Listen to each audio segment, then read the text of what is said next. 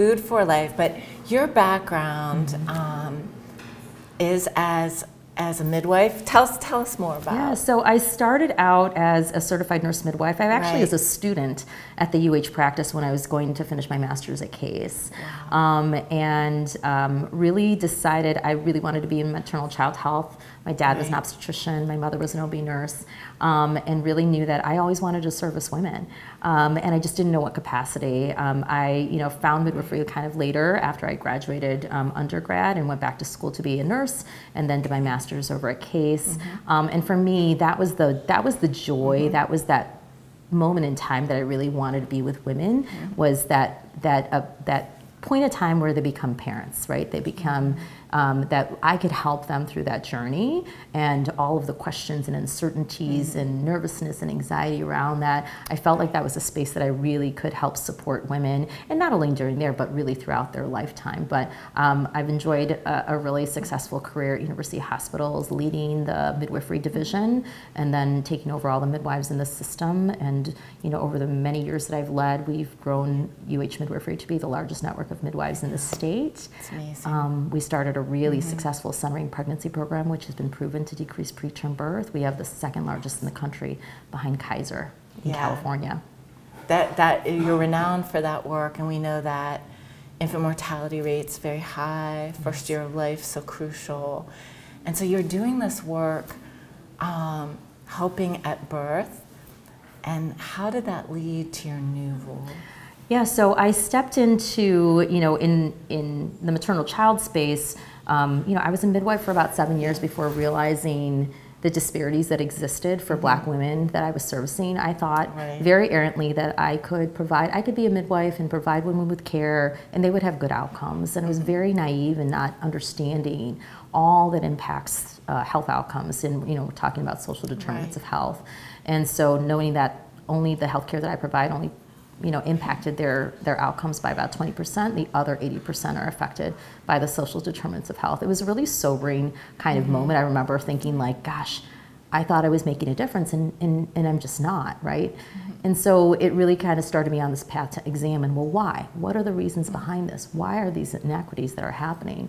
And so led to a lot of advocacy in the space for maternal child health, and that's what I spoke about nationally, about racism and mistreatment of Black women and Black persons, Black birthing people, and how that attributed to poor outcomes, and all of the systems that keep people down instead of lifting them up.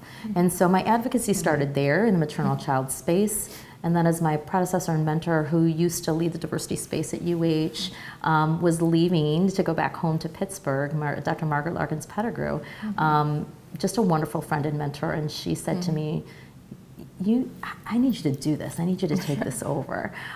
So after a lot of very thoughtful discussion and really thinking about what I wanted to do in the next step of my career, I stepped into the space as an interim, and I probably knew within a month, it was a little chaotic, but I said, you know what, this is exactly where I need to be. And because what I had done in the maternal child space is kind of what the organization was asking me to do from a much larger perspective for the health system. So your role now, your title? Chief Diversity, Equity, and Belonging Officer. I love the belonging piece. Tell me about belonging. So our core values at University Hospitals are service excellence, integrity, trust, compassion, and belonging. And so we changed it to belonging a couple of years ago. I think it was in 21. And I remember having this conversation with my colleague, Tom Snowberger. He said, the Chief Administrative Officer, he said, we're going to change from diversity to belonging. And I kind of sat there for a minute and I didn't say anything. And he said to me, he goes, you don't like it? I go, no, I wasn't sure if we were going to get here. And I said, and I'm really happy that you think we're ready, we're here. And he goes, no, we're here. And what that entails. And how do we make everyone feel like they belong here in the organization? How do we make sure that people feel like they're being heard and valued for who they are, that they can bring their true authentic selves to work? And so that's really important to me as someone who is a first-generation American. My parents came from the Philippines, and never finding anyone that looked like me, never always being told, you just need to blend in, honey. not going to blend in, and I don't want to blend in. That'd be our loss. So that's what I see, and and that kind of work is, what drives me in this work is really for the patients I service, the colleagues that I have, for my own family, for my children who are biracial. I want to make sure that they live in a space in which they're valued and seen, and kind of lifted up for who they are, and not for what they're not. You asked what our series was about. It's about health, hope, and healing, and it began out of the Surgeon General's report about the epidemic of loneliness and disconnection, and how so many things affect our health. As you're saying, the social determinants. Being disconnected has the health physical equivalent of smoking 15 cigarettes a day, drinking 6 drinks. So belonging is no small word. We were talking about giving the good health care that we give as providers, but then realizing so much more is affecting your patient, your neighbor, the client. And now we know we're sitting in a place. Tell us about where we are today. Yeah, so we're in the UH Community Wellness Center at Glenville. And so it's in the first floor of an apartment complex called the Davis Apartment Homes. This is an affordable housing project that we ventured into with the NRP group, along with the City of Cleveland, Cleveland Metropolitan Housing Association, and Cleveland Metropolitan School District.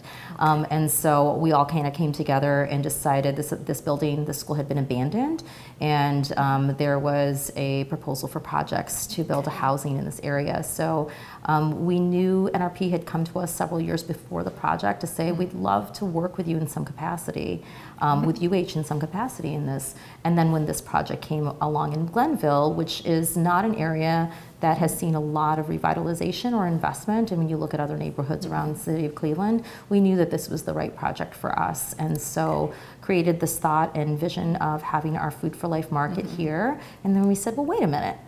We're just going to have a Food for Life market. We should have a teaching kitchen there. We should have a community room here. We should have for programming. How do we really engage the community and really utilize the space as a gateway for health for members of the community? We know there's always a lot of trust we have to build with communities, especially of communities of color. They distrust the healthcare system and the medical professionals with right reason, based on the history of what medicine has done in the past. And so we know that we have to work extra hard to make sure that we're building that trust with our community members. And so this is our way of saying, we don't want anything from you, we want to help.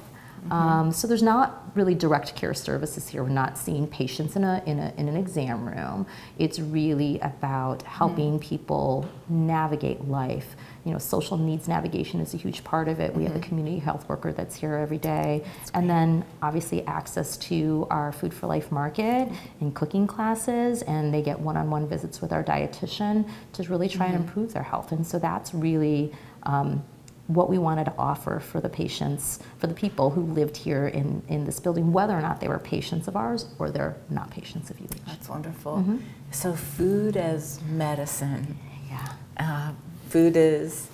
Yeah, food is medicine. One of the things that we wanted to look at with the start of this Food for Life market was really looking at not only food as medicine, but food insecurity. There's a difference, right? You want to address hunger, you're going to give food, and maybe that food is not targeted to people based on their health outcomes or their diagnoses or their health conditions. And so we really wanted to do this as twofold. We wanted to make sure we were addressing food insecurity, but we were also addressing the health needs specific to individuals based on their diagnosis, whether or not they have diabetes, or they're obese, or they're pregnant, or they have high blood pressure, or chronic kidney disease. Those are the things that we wanted to look at to make sure that we are providing them with healthy options for them and really tailoring the food that we give them.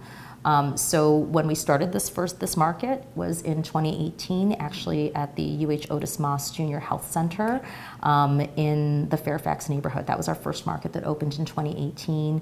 We've since opened 5 markets, this being the 5th. That's great. Yeah, and we have plans to open 2 more next year.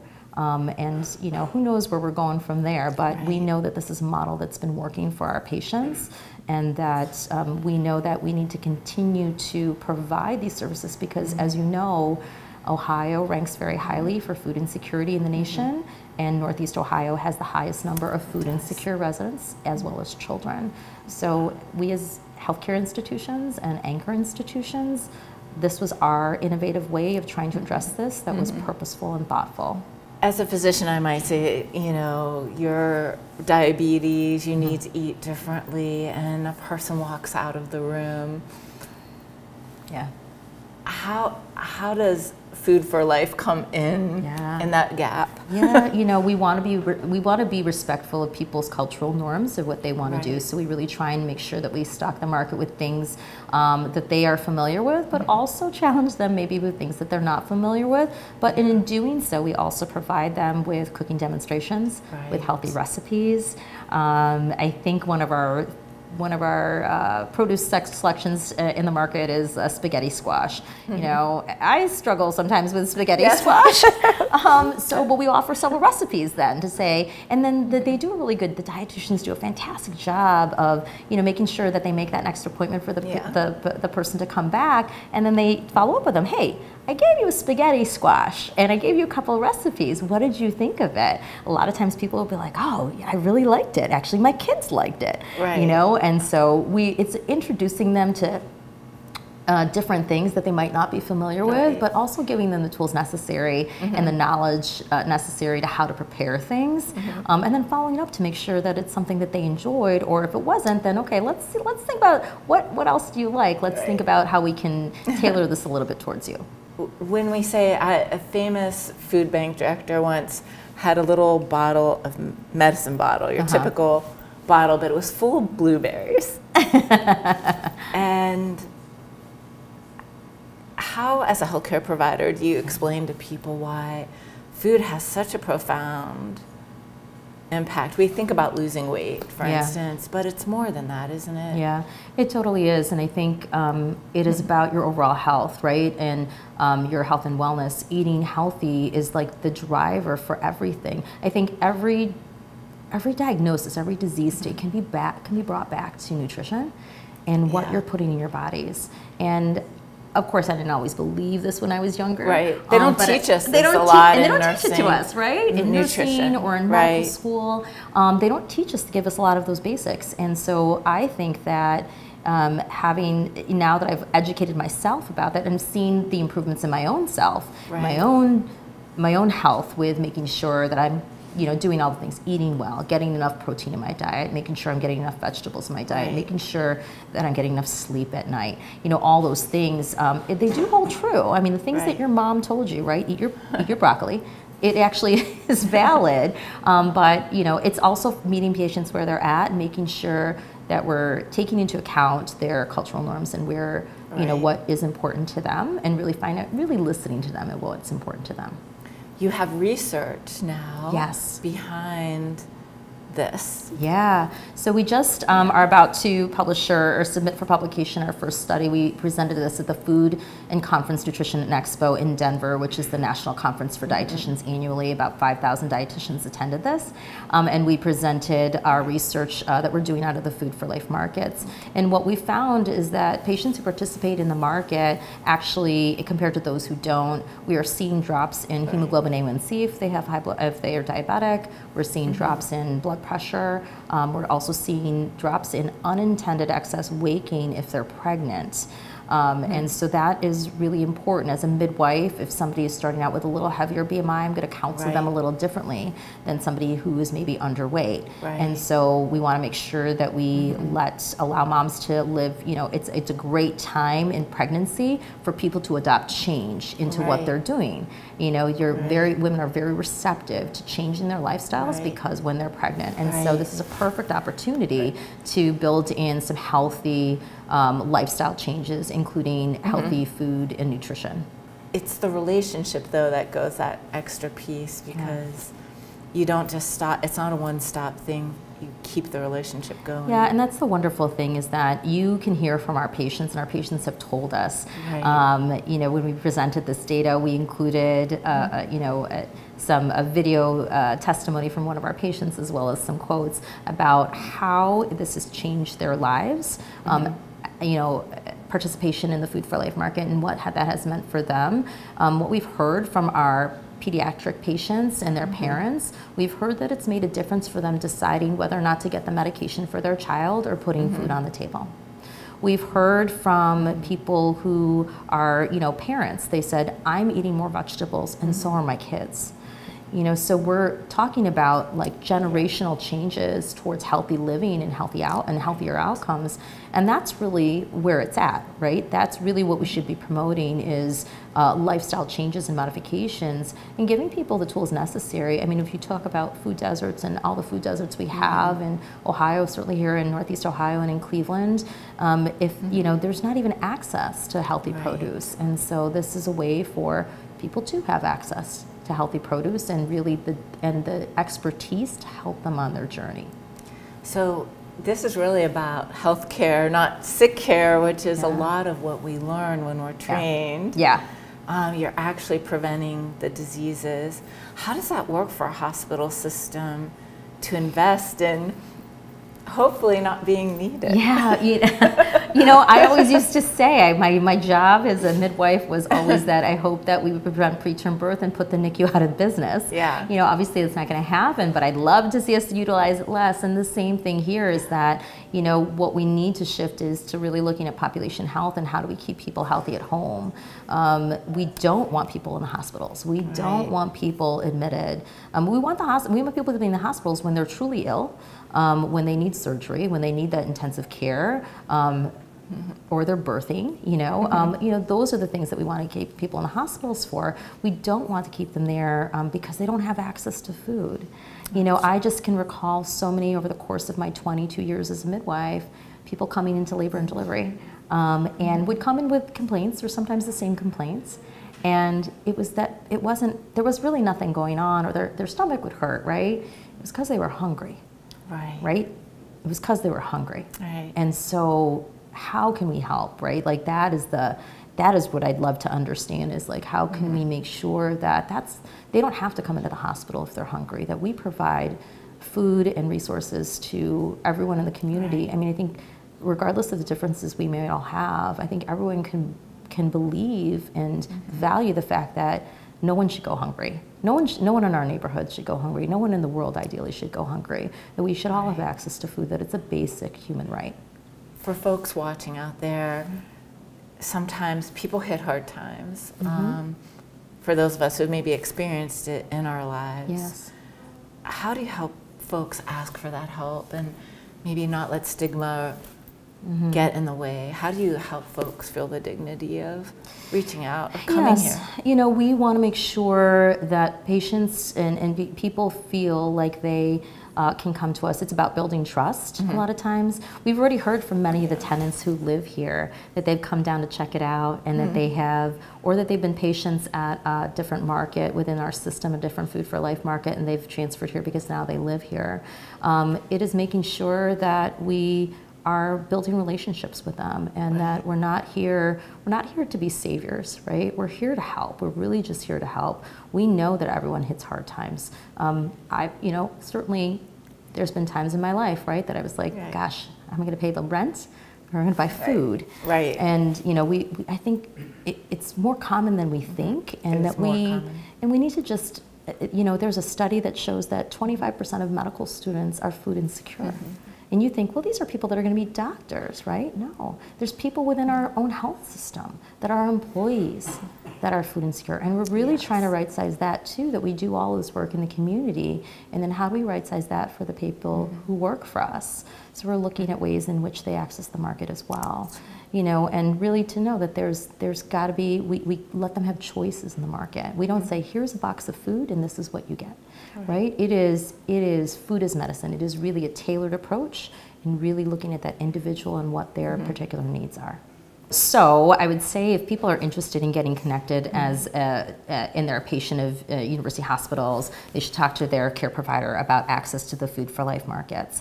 And so we depend on physician or provider referrals to be placed in our electronic medical record in Epic, so that patients can then get connected, and then they're scheduled by our schedulers to get connected to the closest Food for Life market in their area. And then certainly as we grow and build, we hopefully look to replicate this model all throughout the system so that there will be hopefully Food for Life markets in their neighborhoods or close to them. So that's what we're really hoping to do. This Glenville location is the first time we have a Food for Life market that's more community facing. It's not in our brick and mortar. We're in the first floor of this apartment complex. So we are hoping to make sure that this is forward facing to the community. You don't have to be a UH patient to access the market. We will make you a UH patient because we want you to get that one-on-one dietitian visit, but you don't have to be, you don't have to change your primary care provider. We'll just have to figure out on the back end how we work with other healthcare systems to ensure that we can get those referrals in from those providers at their health systems to make sure that they're referred in here properly. It's going to take us a little while to figure out the workflow, but hopefully in early 2024 we'll be able to make this really forward facing to the community. That's wonderful.